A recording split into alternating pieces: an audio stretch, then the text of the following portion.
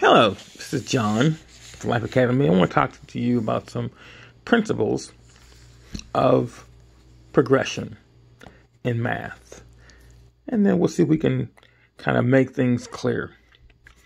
Now, when a child goes to school, they learn principles. And for example, a child might learn 1 times 2 equals 2. And that makes a lot of sense. So we go through life and we learn that if you take something and you times it times 2, it doubles. Okay? Very simple. But then when we ask ourselves, well, what is 2 times 2? And we say, okay, well then that's 4. And that does make a lot of sense. Okay? And then we say to ourselves, what is 4 times 4? And then we say 16. It might not be as simple, but it is simple. I mean, well, then what is 16 times 16? There's where the problems start to arise. People start to look for different principles to solve problems that they learned in the beginning. So what I'm going to do is talk to you about how things progress and how to keep them simple. I'll turn the page here. Okay. So what we're going to have here is just a look at certain principles. And I've done this before in other tapes, but I'm going to just use this to be explicit about something which is very, very simple. Okay. So let's do this. Let's put down 1 times 7 equals 7. Well, when you look at a number and you do it times 1, it's pretty simple. You get the same effect. Okay. When you do something times 2, you double it, 3, triple it, and so on and so forth. But when you start to add certain principles, you see simplicity. You see creativity. Okay. So looking at the same principle of 1 times 7, 1 times 7 is 7. Let's look at what is 7 times 17. What you have here is you've got a 7 times 7. Well, 7 times 7 is 49. Right? 7 times 49. But the point is, because this 1's here, you're going to deal with that 1 again. Okay? But what is the 1? The 1 is not a 1, it's the 7. Because you asked a question with the 7, so you got to deal with that 7 again one more time. Okay? Watch how this works. We say to ourselves, 7 times 17. Well, what we're really asking is, what is 7 times 7? And that's a 49. And then there's a 1. The 1 is this 7 right here. So now you're going to add the 7 to the 11. That's 11. Sorry, you're going to add the 7 to the 4 and make 11. All right. And that's going to be your first part of your answer. So now you've got 11 and a 9. That's the answer right there.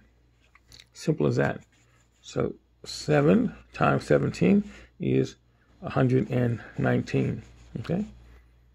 So it's just as easy as dealing with 1 times 7 is 7, or asking the question 7 times 7 and with the 1 left over. Okay, again, let's make it simpler, or let's make sure we understand it.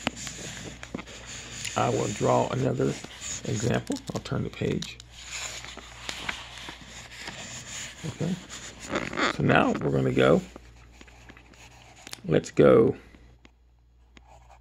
2 times 14. Again, what you're really asking is, you're saying, what is 2 times 4? That's 8. You got to do it that one time. Okay? Well, only thing you have left here is a 2. So you place the 2 right back in front of it. And it's 28. You're seeing that is right. Okay? But it's simple. That wasn't a hard thing to do, right? But it was still simple in the same example can be seen. So if you got 6 times 14, it's the same thing. What you're doing is you're taking the 24, and then you got 1 left over, so you're going to add it back to the 6. So now our answer is going to be 84. Okay, it's as simple as that. So when you see these things, when you see how simple these progressions are, you say to yourself, why wasn't I taught this in school? Because you weren't shown the simplicity of math. You were shown the complexity of math. Everything is based on a progression from easy to using it more times, but it is still easy. Okay? So let's go back to, remember I did one before and I asked the question that we were doing, what is 16 times 16? Well, it's still just as easy, 16 times 16. Well, we'll do it this way.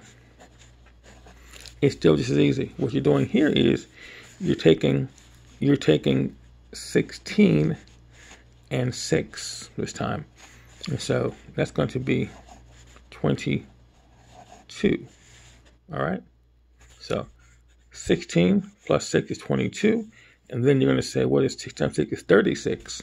So now you're going to add a 3 to this. So we'll just put 36 here. We'll add these numbers together. So it's 2, 5, 6. Simple as that. Okay? Again, 16 times 16, you go 16 plus 6 is 22. And then 6 times 6 is 36. So you add that one time. You add that next to it. And then you add them together like that. Okay? So again, it all comes from a progression, from dealing with a very simple problem of a number times another number. Okay? A number times another number. A number times another number. And you just simply add steps to it to make it easy, to make it, able to be solved. So let's look at another one. Again, using the same examples of teens. Okay. Let's do something really high. Let's go 9 times 19. Okay. The exact same principle. We already know that 9 times 9 is 81. But there's a 1 left over. You got to deal with that 9. So if this 9 is here, and we know that 9 and 8 are 17, what's left over is the 1.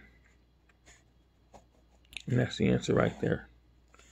So 9 times 19 is 100, because you've got the 81, but then you add the 9 to the 8 into 17. So it's 171.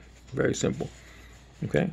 And if you were going to do, move down here, if you were going to do 19 times 19, again, the same thing. You take the 9 and add 9. That's going to be 28. And then you say 81. So it's 81. So the answer would be 361. Okay? Because if you added 8 to 28, it's going to be a 36, 1 left over.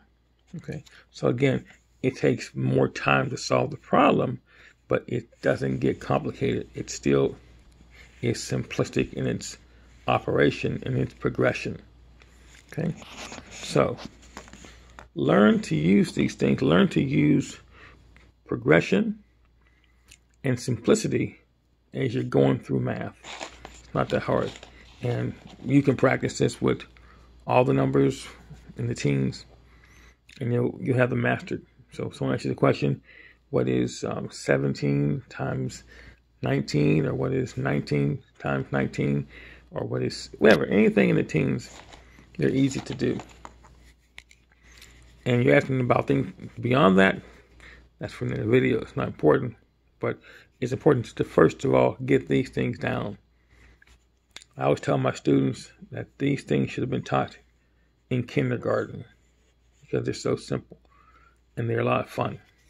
Okay, so when we start to look at things that are complicated, then we start to say, oh, I'll get to it later. But when it's fun, we get to it now. So again, learn these principles, get them down now. And if you're still young, you can move on with these in your head. And if you're older, you can be thankful that you've now learned them. Thanks for watching. This is John for Life Academy. Don't forget to like, comment, subscribe, share, and watch more than once to get a deeper understanding of what's going on. This is something that's for you. Thanks for watching. Have a great day.